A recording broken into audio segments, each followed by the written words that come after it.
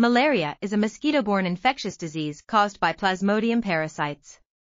These parasites have become increasingly resistant to antimalarial drugs, posing a major public health threat in developing countries. One approach to address this issue is to study the redox processes involved in the development of the parasite. Ellagic acid, a polyphenolic compound, has been shown to possess antioxidant and anti-parasitic properties. However, its poor oral bioavailability limits its use as a treatment option.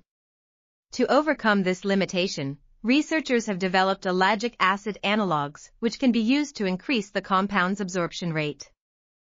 In this study, these analogues were tested against free radicals and ROS produced by neutrophils and myeloperoxidase. The analogues showed strong inhibition of both free radicals and ROS, suggesting they may be useful in treating malaria. This article was authored by Gilles, Degotte, Michel, Frederich, Pierre, Francotte, and others. We are RTCLTV, links in the description below.